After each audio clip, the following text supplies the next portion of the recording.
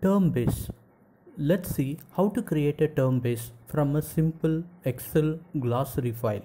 You can see the Excel glossary now, which has the French terms in the first column and the English terms in the second column. I have just created a sample glossary file for this tutorial. Okay, optionally you can add a third column or fourth column if you want a multilingual term base. Okay, first phase. So type convert. If you have already installed convert, just type convert. So multi-term convert will open. There is a new conversion session. Choose that. Then click next. You will see various input formats.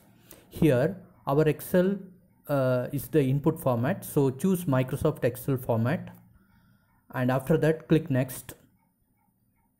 You have to browse the input glossary file. So browse to the folder and choose the glossary file. Here sample.xls is the input file.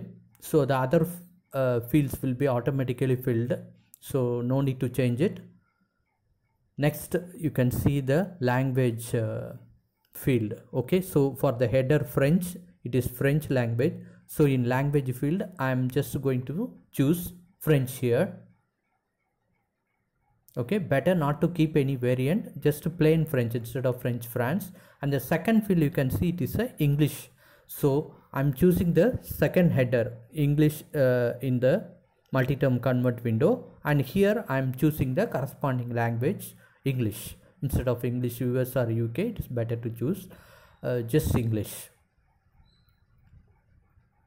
Okay, so once that is done, click next. You can see the term structure, the term base structure.